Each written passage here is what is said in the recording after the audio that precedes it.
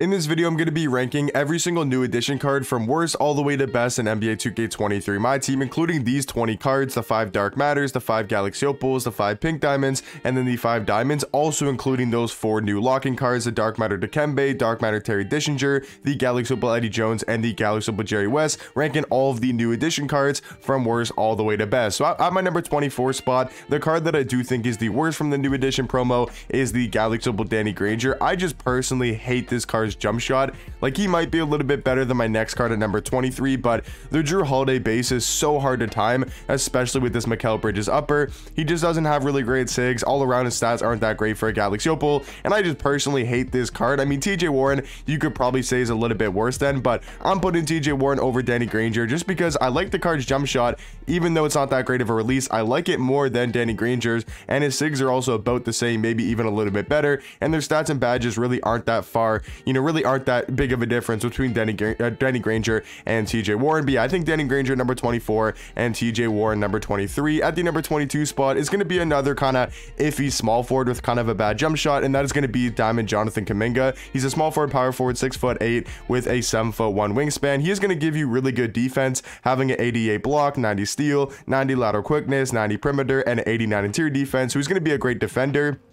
And he's going to be really good at slashing to the rim with a 95 driving dunk, 95 vertical, has the Hall of Fame fast switch, limitless takeoff, and posterizer, but the jump shot just isn't great in my opinion. Yeah, overall, I do think Jonathan Kuminga is going to be the 22nd best new edition card. At the number 21 spot is going to be the Galaxy Opal Dennis Rodman. He's going to be a better small forward than the past 3 guys, just because at least he provides something really elite on the court, which is going to be his defense. All 3 of these, Jonathan Kuminga, TJ Warren, Danny Granger, are all just very mid all around. And yes, Dennis Rodman doesn't have a great jump shot either, but at least he's going to give you that lockdown defense, 98 block, 97 steal, 97 lateral quickness, 95 perimeter, and a 97 interior defense. So I like the fact that at least Rodman is going to give me some very good defense on the court, and then also does have like clamp breaker, quick first step, a 93 speed with ball. I mean, this card's really not that bad besides his jump shot being super hard to time, but all around, I think Dennis Rodman, the 21st best new edition card. At the number 20 spot is going to be Jonas Valanciunas, a kind of mid card, but I feel like just all around, there's not too many great budget centers in the game or budget power forward, so he can stretch the floor out, has a pretty good jump shot, plays solid defense in game. I just think all around as a card, he's a little bit better than Rodman. At my number 19 spot is going to be the new Pink Diamond OJ Mayo. He's basically just a better Galaxy Opal J.R. Smith, or they're very similar. I'm not exactly sure what their stats look like, but he's got the same jump shot as J.R. Smith, so he's basically just a Galaxy Opal JR card. Not that bad at the shooting guard position, just a little bit undersized. At the number 18 spot is going to be the Diamond JD McDaniels, a very good 6'9" small forward with a 7-foot wingspan. I mean, the card does have the Curry slide, which is crazy.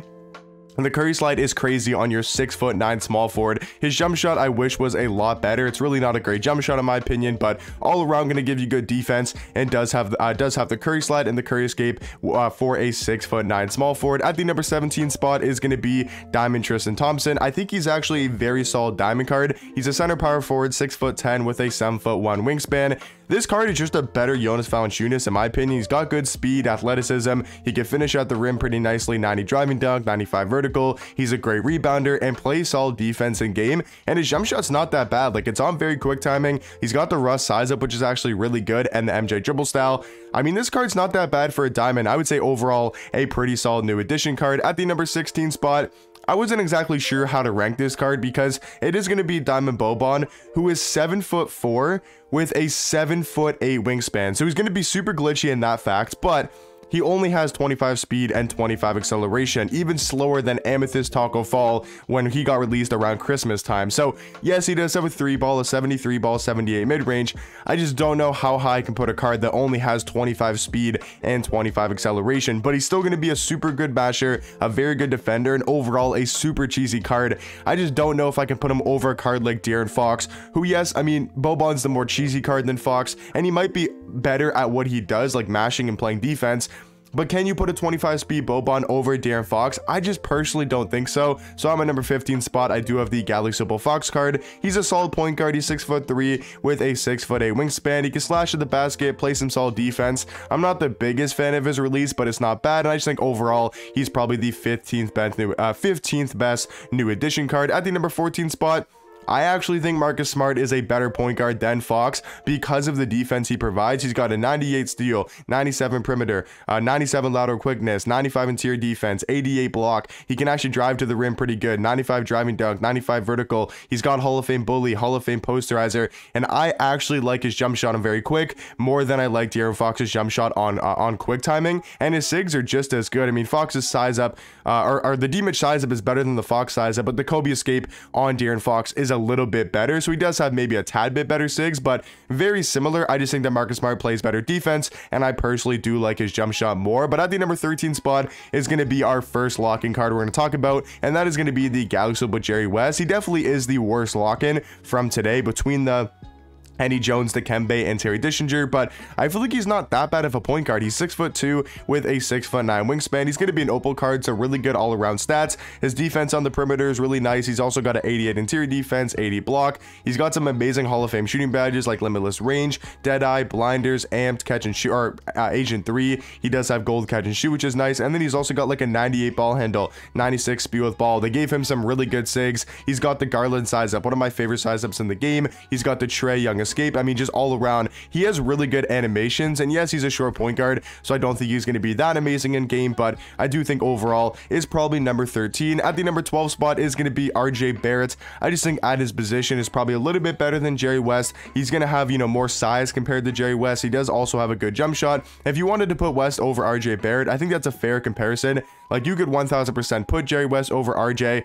I think I'm gonna stick with RJ though. I think he's a super underrated shooting guard card in my team right now. At number 11 is gonna be Claxton. I think Claxton is another really underrated big man in the game. Like, he's an amazing center. He's 6'11" with a 7'2" wingspan, and this card's gonna be an exceptionally good defender. 98 block, 95 interior defense, 94 steal, 88 perimeter, and does have some really good Hall of Fame and gold defensive badges. He can finish around the rim pretty nicely. 95 driving dunk, 90 standing dunk, and his jump shot really isn't that bad. It's not my favorite release in the game, but it's not that bad of a jump shot for your defensive center. And then at my number 10 spot is going to be Galaxy Ben Wallace. I think he's super underrated once again at the power forward position. He just goes for so much MT that he's not really worth picking up to actually use, like just to use him on your team. He's worth it for the lock-in maybe, but I wouldn't say you should pay 250,000 MT just to use Ben Wallace. He is a really good power forward though. He's such a good defender. He's basically just a better Dennis Rodman with a better jump shot and some better SIGs. Like, he's also got the Steve Francis size up. His SIGs are really good. He's got the front clutches. His jump shot's actually pretty good. Obviously, defense is amazing, and then he does have super good athletic stats with like a 95 speed, 95 acceleration, 97 strength, and 95 vertical. So I'd say overall, he is probably the 10th best new edition card in my opinion. At the number 9 spot, this is where we start getting to some very good cards. Starting it off here at the number 9 spot with the Galaxy Gordon Hayward. I think he's a really good shooting guard. He's 6'8", only does have a 6'7" wingspan, but 6'8" at the 2 spot with his player model is going to be really good. And then all around, his stats are solid. He's got tons of good Hall of Fame shooting badges like Agent 3, Blinders, Catch and Shoot, Corner Specialist, Deadeye, Limitless Range. He can handle the ball pretty nicely with Hall of Fame Clamp Breaker, Quick First Step, and jump shot is pretty solid. I mean, if you guys used his Pink Diamond back when he first released from the trophy case set, he has a really good jump shot in my opinion. And then they also gave him some solid dribble SIGs. So I think for a 6'8" shooting guard, he's probably a really good card to use. Haven't exactly used him yet, but I think overall, he will most likely be the 9th best new edition card. At the number 8 spot, this is where we start getting to the dark matter cards. It's going to be Dwayne Wade. I think he's a great shooting guard, point guard, 6'4" with a 6'10" wingspan. Besides his jump shot, this card is super elite. He just really gets held back by his jump shot only on quick timing and kind of being a slow release, because if he had a better jump shot, he would 1000% be a lot higher than number 8. But at my number 7 spot is going to be the Galaxy Eddie Jones. I think he's going to be a really good shooting guard, man. He's 6'6" with a 6'9" wingspan, really elite all around stats besides the 79 block. Like, besides that, his defensive stats are really good. He's going to go into the basket with a 95 driving dunk. He can handle the ball really well, 93 ball handle, 95 speed with ball, and they gave him some amazing Hall of Fame playmaking badges like Quick First Step, Killer Combos, Hyperdrive, Handles for Days, Clamp Breaker. He's also got Hall of Fame Anchor, Clamps, Interceptor, Glove, which is really nice. He's got Hall of Fame Limitless, Deadeye, Agent 3, and does have a very solid jump shot. I mean, I would say it's a decent release. And then they gave him like the tray escape, which is super cool. Dame behind the back. He's got some good SIG, some good dunk packages. I think Eddie Jones could be an absolute beast at the shooting guard spot. At my number 6 spot, though, is going to be the Dark Matter Oscar Robertson. I mean, he's just another decent point guard. Like, he's better than Dwayne Wade in my opinion. Is he a lot better? No, but I still think Oscar is a very solid point guard. He's 6'5", plays solid defense in game, and does have, you know, some good SIGs and an okay jump shot. At my number 5 spot, though, is going to be the Dark Matter Chris Bosh. I think for his position and what he brings to the table, I would take Chris Bosh over Oscar. That is a close debate in my opinion, but I do think Chris Bosh is a little bit better at his position, which is power forward or center. He's 6'11" with a 7'3" wingspan, a really good pick and pop card, and also could play some very solid defense, but mainly gonna be an elite 3-point shooter. At my number 4 spot is gonna be the newer Dark Matter Clyde Drexler.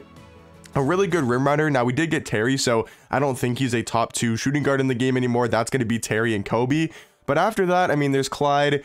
Did I say Terry and Kobe? I meant Terry and T-Mac. Terry and T-Mac are going to be the 2 new best, obviously the 2 best shooting guards. And then it's like Kobe, Clyde, Billy Knight, you know, as the next 2-3 guys. And I think Clyde is a really good rim runner, has a capable jump shot, and they did give him some pretty decent SIGs with that Curry escape, and his movement should be really, really good. But at my number 3 spot, but very close, I would say, to not the lock-in cards, but definitely the best card from the new edition set. So from new edition 1 all the way to new edition 5, not including the lock-ins, this is the best card to drop. And he just came out today, the Dark Matter James Worthy. He's a really good small 40, 6'9" with a 7-foot wingspan, gonna play elite defense, really good at going to the rim. And if you guys remember on his pink diamond, he has a very good jump shot, and they also gave him some good SIGs and some pretty good dunk packages. But at the number 2 spot, I think it's gonna be pretty obvious, the 2 new Dark Matter lock-ins. Dikembe Mutombo, an absolute beast at the power forward or center position, should be a really nice backup center or starting center for a lot of people to run. I know a lot of people do want to lock in for this card. He's got a good jump shot, pretty good dribble SIGs for Dikembe, and we all know he's going to be such an elite defensive presence, you know, underneath the basket, and overall should be a card that can somewhat contain a Taco Fall or a Yao Ming. But at the number 1 spot, I think it's very obvious. It's going to be the Dark Matter Terry Dischinger, and I would hope the card that you got to lock in 1.5 million MT for is the best card. So I mean, it does make sense why Terry Dischinger is the best. But yeah, he's number 2 shooting guard right behind T-Mac.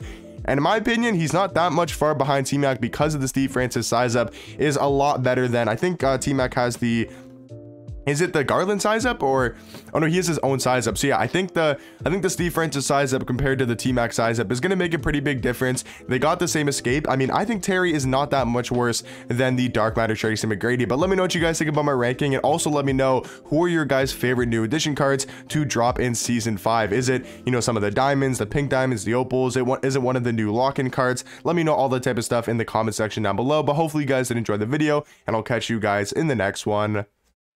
Peace.